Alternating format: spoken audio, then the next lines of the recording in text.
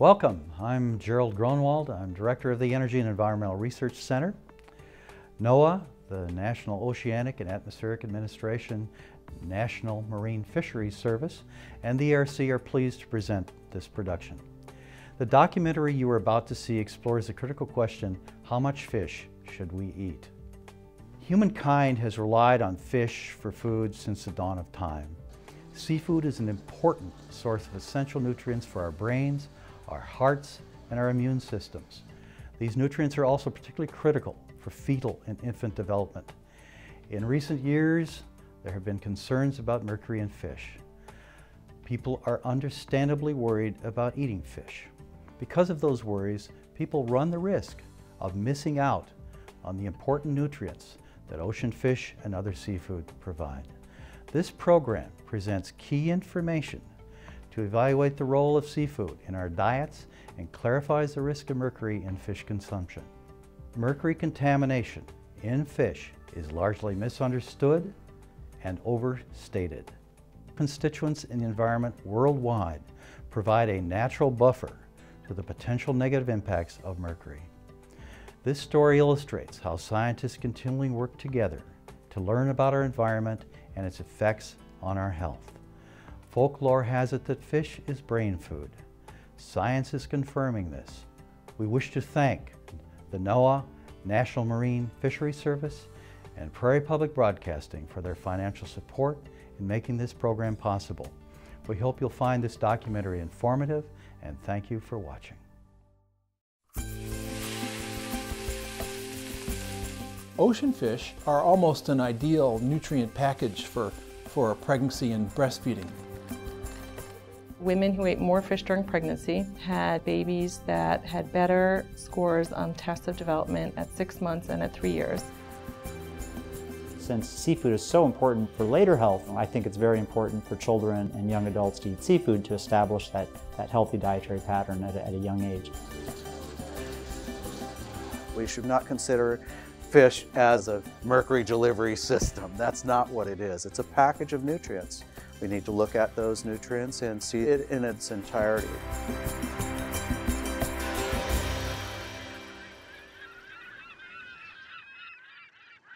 Funding provided by the National Oceanic and Atmospheric Administration, the National Marine Fisheries Service, Pacific Islands Regional Office, and the members of Prairie Public. Is it safe for pregnant and nursing women to eat fish? My doctor told me to eat salmon for my heart. I'm worried that if I eat fish, the mercury could hurt my baby. Well, how much fish is safe to eat? Is any fish safe to eat? Fish. What to eat and how much has left everyone with more questions than answers. Is the answer different for children than for adults? How about women who are pregnant or nursing? What is the story when it comes to eating fish? Sway, okay, not shake. I know shake starts with an S. We all know that pregnant women receive lots of warnings about what to do to protect their developing babies. Exercise, take vitamins, avoid alcohol and smoking. And mothers want to eat foods that are good for baby. You only get one chance to develop a brain, and if the brain has not been developed in an optimal way, then that's what you're stuck with the rest of your life. Medical researchers have learned that omega-3 fatty acids, particularly DHA, are critical for brain development. The brain is made of fats and lipids, and some of these fats and lipids can only be obtained from the diet, especially DHA, one of the omega-3 fatty acids. So if you don't eat enough omega-3 fatty acids, it has a profound impact because you literally can't make a new brain without adequate amounts of DHA. Sort of like building a house. You can't do it without concrete and 2x4s. And if it's not there, if it's not present in the diet, the neurons don't form correctly and they don't function correctly. Omega-3 fatty acids are found in minor sources in plants, and so flaxseed and walnuts and soybeans are some sources. But the long-chain omega-3s are really only found in shellfish and fish. And omega-3 fatty acids can't be made by humans to any appreciable extent. And so really to get the long-chain omega-3 fatty acids in the body, you have to eat seafood. Not having enough seafood in the diet could have major impacts on the developing brain, both in the womb and during infancy. DHA is particularly important for the structure and function of the brain and the eye, the neurologic tissues, and it appears that the great majority of the DHA that's in the brain and the eye is taken up in the 3rd trimester of pregnancy and the first year or 2 of life. Some experts recommend that women during pregnancy try to get in about 200 milligrams of DHA a day. On average, in the U.S., pregnant women are getting around 80 milligrams of DHA a day. That would be in contrast to women in Norway, for example, that consume about 300 milligrams. In Japan, even higher. And we have one of the lowest DHA levels in human milk in the world. The Sudan in Africa is below us. Vegan vegetarians are lower, but we're in comparison to some very severely deprived groups. Okay, you're missing something here. Check that out. Such low levels are of concern because the DHA found in shellfish and fish helps young brains develop as measured by everything from their attention span to IQ scores. The story that is well developed for the last 30 years on omega-3 fatty acids and DHA in particular is related to neural development, to visual development. But even recently, we're finding that DHA is affecting the developing autonomic nervous system and the developing immune system. Jack put it on. So far, the story is if you eat more DHA, there's benefits for all the systems. But this story isn't reaching the public. Instead of DHA and other critical nutrients that fish provide, people are hearing about mercury. We just finished some focus groups among women about their fish consumption and what they had heard and been told, and it was a bit surprising. Most of the women, who were all pregnant, had received some information about the Federal Mercury Advisory, either a handout or a conversation with a clinician about fish and mercury. Mercury is bad for the brain and they should avoid fish containing mercury, and they got a list. None of them got any advice about the fact that fish contains beneficial nutrients. Some of them knew that, but none of them received advice, and none of them were told to eat fish during pregnancy. And the women said that if someone had told them to eat fish, they might actually eat more fish. Pregnant women aren't the only group who are missing the message that eating ocean fish is good for health. Many people don't recognize that the current health advisory from the federal government over fish consumption is directed towards pregnant women. So we'll have an 80-year-old man raise his hand and says, well, do I really have to limit my sashimi consumption because of mercury? That's crazy. I've been eating fish for all my life. I said, sir, the likelihood of you getting pregnant at this point is about like this. Many analyses have shown that if the general population, lowered their fish intake by even a small amount because of concern, we'd have many thousands of more heart disease deaths. And so, we don't want that focused advisory, which is really for a focused population, to scare everyone else away from eating fish. Concern about mercury in our diet stems from 2 mercury poisonings that devastated local populations. The first was in Japan. Fish from the waters of Minamata Bay had fed local residents for centuries. But in the 1950s, industrial contamination of the fish led to tragedy. The Minamata experience was a poisoning. This was a result of a chemical manufacturing plant pouring effluent into the Minamata Bay. The effluent contained high concentrations of methylmercury. The fish were poisoned, and the people who ate the fish were also poisoned. Levels of mercury in the fish and in the hair of the humans that were poisoned were extremely high, have never been seen again, ever, anywhere. When the Minamata outbreak took place in the middle 1950s, a large number of people were poisoned, but one of the issues was the fact that mothers who consumed the contaminated fish could have minimal or no symptoms, and the infants could be damaged rather severely with cerebral palsy. In the 1970s, wheat seed treated with mercury fungicide was sent to famine-ravaged Iraq. But instead of planting the seeds, farmers used the grain to feed their starving families. These tragic poisonings in Japan and Iraq showed that brain damage in children could occur with high mercury exposure, hundreds of times higher than in a normal diet. Fish naturally contain some mercury, which they get from the aquatic environment. This is because the mercury has been converted to a form that is easily digested and absorbed by living tissue, from tiny plankton to great white sharks. As larger fish eat smaller fish, the mercury accumulates in their muscle tissues. When we eat fish, we take in the mercury from the fish and store some of it in our hair, muscle, and other tissues, and pregnant women pass it along to their babies. Concerned that pregnant women eat enough fish to provide DHA, but still protect developing brains, the U.S. Food and Drug Administration and the U.S. Environmental Protection Agency issued a joint fish consumption advisory in 2004 for commercial fish. Our advisory is specifically addressed to women who are pregnant and to children. The focus of our advisory was on the consumption of fish, but primarily on 4 species of fish we were concerned about, and that is shark, swordfish, tilefish, and king mackerel. And on the basis of our assessment, we concluded that pregnant women should not eat these species. As a matter of prudence, we also recommended that children not eat these species. And then we gave some further advice about the fact that fish is an important part of the diet, that there are benefits associated with eating fish, and that for women who are pregnant, we recommended the inclusion of about 12 ounces of fish on a weekly basis. It does not address the issue of exposure to the rest of the population, and the reason is because of what we know from the scientific literature in terms of the human health effects. Studies have been documenting diet and child development in fish-eating populations for many years. These studies have an interesting and sometimes puzzling story. If you look around the world, the people who consume the largest amounts of fish are in Japan, and Seychelles is very high too, and then island nations around the world similarly. In fact, there are more than 1 billion people who depend on fish for nutrition every day.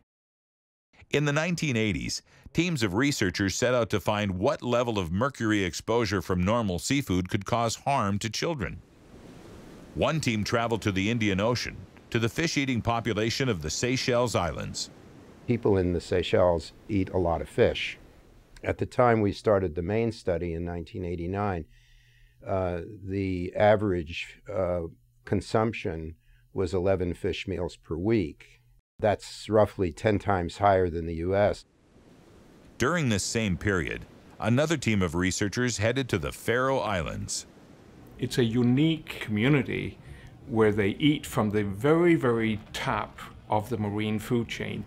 Some people just eat cod and salmon and have relatively low mercury exposures, and some people would eat a lot of pilot whale along with fish and have much higher mercury exposures. When we looked at the results at age 7, we saw very clear deficits that were associated with their prenatal mercury exposure, that is from the mother's diet during pregnancy. What determines the child's deficits is the mother's mercury exposure during pregnancy. Our research in the Faroes has had a very clear impact because the authorities have recommended that the population abstain from eating pilot whale. And we have seen mercury concentrations plummeting, especially in pregnant women. They essentially don't eat pilot whale anymore. In the Seychelles Islands, the story wasn't so clear. When we first started the study, we did not know what to expect. Most of us thought that we were going to immediately discover an adverse association between prenatal mercury levels in the maternal hair and the very first measures of child development. So at 6 months, we didn't find any adverse association. We didn't find any association at all. So we kept looking, thinking that it might emerge over time. We looked at 19 months, we looked at 29 months, still no adverse association. At 66 months of age, we started seeing evidence of beneficial, in quotes, associations between maternal hair mercury and developmental outcomes, and we have continued to find them. This is probably linked to nutrients in the fish that are ingested at the same time as the mercury is.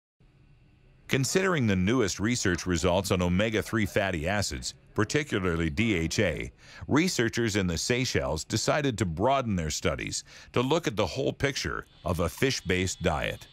As we looked at our data, it became increasingly apparent to us that although we were not finding anything directly adverse with the mercury exposure, fish consumption itself proposed a lot of benefits. And one of the hypotheses that we raised in the 1990s was that perhaps there was something else that was either interfering with it or that was so beneficial that it overrode any possible adverse effect of mercury. The Seychelles research was published. The results suggested that even pregnant women and young children should not be scared away from eating fish. Essentially what we found was that there were beneficial effects on the children's developmental testing from the long-chain fatty acids, specifically omega-3s, and that there were slightly adverse effects from the methylmercury, but they more than balanced each other out. So, developmentally speaking, eating ocean fish is good for babies. In fact, medical research indicates that ocean fish is good for everyone. The omega-3 fatty acid DHA is essential for children, but is also important for adults. DHA and another omega-3 fatty acid, EPA, are critical for our cardiovascular system. Coronary heart disease is the leading killer of men and women in this country and in almost every country in the world. And nutrition has such an important effect on cardiovascular disease. And among nutritional factors, omega-3 fatty acids, EPA and DHA, have among the most powerful beneficial effects for prevention of cardiovascular disease. In populations where more fish is eaten, and that includes Northern Europe, that includes the Mediterranean area, Japan and the shoreline of Asia, there are different positive trends. Higher omega-3s, the things that go along with the fish consumption, there's less diabetes, there's less depression, there's less heart attacks, there's less stroke. National average might be 16 pounds of mixed seed food per year per person. The best estimate is the state of Hawaii consumes per capita on average at least 3 times the national average. So that was up to 3 meals a week. People in the United States eat far fewer fish meals than the medical community recommends, and it's having an impact. In Boston, Massachusetts, Project Viva followed 2,000 women through pregnancy and assessed the development of their children. The women in Project Viva were eating on average about 1 fish meal a week or less. So about 10% or fewer of the women were eating more than 2 weekly fish servings. And about 10%, I think, never ate fish. The women who ate more fish during pregnancy had babies that had better scores on tests of development at 6 months and at 3 years. The women who ate more fish during pregnancy also had higher mercury levels in their blood and hair, but despite that, the overall effect of fish consumption was that of benefit. These findings were backed up by a much larger study in Great Britain. One of the biggest studies was the study in a population of mothers and children in the UK called the ALSPAC study, in which they looked at maternal fish consumption during pregnancy and child development through the school years. And the ALSPAC study had data on 14,500 pregnancies and the amounts of seafood intake that the mothers ate during pregnancy. So we decided to evaluate the data to test the letter of the 2004 EPA and FDA advisory.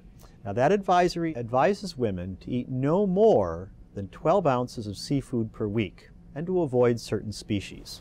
So we divided the group of women at ALSPAC into those that ate no seafood, those that ate some seafood but didn't cross the limit, and those who ate more than 12 ounces per week. And we asked which of those 3 groups had children that did the best. Does a diet deficient in seafood during pregnancy in the mom have long-term results of harm for the children when they were 8 years of age?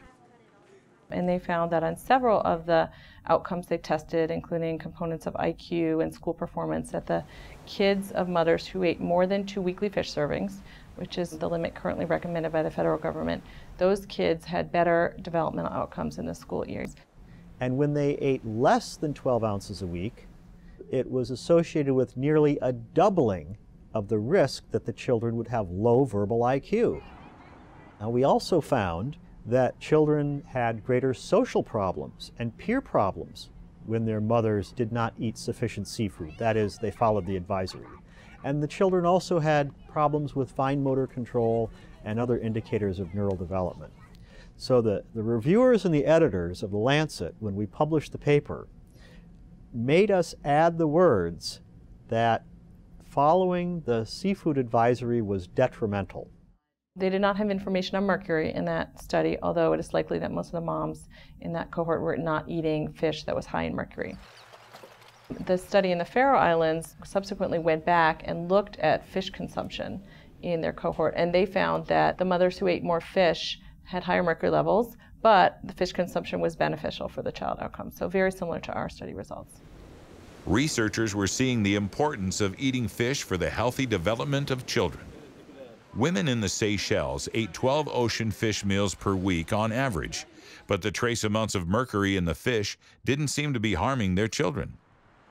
Children in the Faroe Islands did seem to have effects from mercury, but most of the mercury in their mothers' diets came from eating the mammal pilot whale, not fish. Why would that matter? Biochemists and biologists think it might be the presence of another beneficial nutrient in fish, the element selenium. It was first recognized that selenium protected against mercury toxicity. This was back in 1967 when they did an animal study where they found that feeding animals an amount of mercury that would kill them could be completely prevented if they were just given a similar amount of selenium. At that time, researchers only understood that high levels of selenium were toxic to humans. Since then, scientists have discovered that selenium is a nutrient required for health. Many important processes in the body need selenium to work properly. We know selenium is important for brain development from studies in which the deletion of selenium transport to the brain results in severe neurological developmental problems. In fact, not having enough selenium contributes to many neurological conditions, including mental retardation. But that's not all. Selenium proteins sequester the heavy metals such as mercury, cadmium, and lead and prevent the metals from getting into the cells or causing the damage that they would normally cause. There's damage that can occur from the metals reacting with various other compounds. But in addition, one of the consequences of heavy metals is that it takes selenium away from where it's needed. Once mercury and selenium bump into each other, they actually form a chemical bond with one another that will not break. Selenium is the essential molecule that the body needs. Mercury binds the selenium, taking it out of place so that it can't perform its essential functions. All of the characteristic signs and symptoms of mercury toxicity line up exactly with what we would expect in an organism with selenium deficiency. Where do we get selenium in our diet? The USDA did a study of selenium sources in the American diet. Out of 1,100 foods that were assayed, they found that 17 of the top 25 sources of selenium in the American diet are ocean fish. The researchers hypothesized that fish containing more selenium than mercury could provide enough selenium to bind with the mercury and still meet the body's needs. Researchers tested this idea in laboratory studies. We gave the selenium in the form of ocean fish. So we had to get rid of any excess omega-3s or vitamin D, so it's only going to be the protein, which is where the selenium resides. We were still feeding huge amounts of mercury, amounts that would otherwise eventually be lethal to the animals. The animals that we gave fish protein, the selenium from the protein offset the mercury binding, and the animals maintained health, normal growth, no neurofunctional consequences. In contrast, the rats that were not fed ocean fish grew poorly and showed signs of neurological damage within a few weeks. Based on theirs and the findings of other groups, the researchers extrapolated their results to humans. So we're feeling fairly confident now that ocean fish consumption prevents rather than contributes to causing mercury toxicity. Some people say, oh yes, but an animal model is not the same as a human. However, it's very important for everyone to recognize that all forms of life that have brains have selenium-dependent enzymes that protect their brains. It doesn't matter if you're a human or a rat. If you don't have selenium-dependent enzymes, you are not going to live very long. But what about the studies that suggested harm from mercury from eating normal amounts of seafood? Does the selenium explanation fit the findings of the Faroe Islands study that showed harm from eating seafood? The studies on which the original recommendations are based are studies in which the primary source of mercury in the diet was from pilot whale, which has very low levels of selenium. They contain far more mercury than selenium. Ocean fish are completely different than that. Most varieties of ocean fish that people consider seafoods contain many times more selenium than mercury. Ocean fish are enriched in selenium because the oceans have been accumulating it for millions of years. But what about freshwater fish from lakes and rivers? Selenium is not present in all freshwater fish. It's actually a function of the local geography and what's in the minerals in the land. The biggest difference that I see from the literature and our results is that the marine fish have a much higher selenium concentration relative to mercury than do the freshwater fish. A U.S. Environmental Protection Agency research team looked at how safe the fish were based on two methods. One method looks only at the level of mercury in fish. The second method compares the level of mercury to the level of selenium. So if we use only the mercury criterion to evaluate the condition of the fish that we've caught, we see 12% of those fish that exceed that mercury criterion. This would result in most cases in states issuing warnings against eating these fish.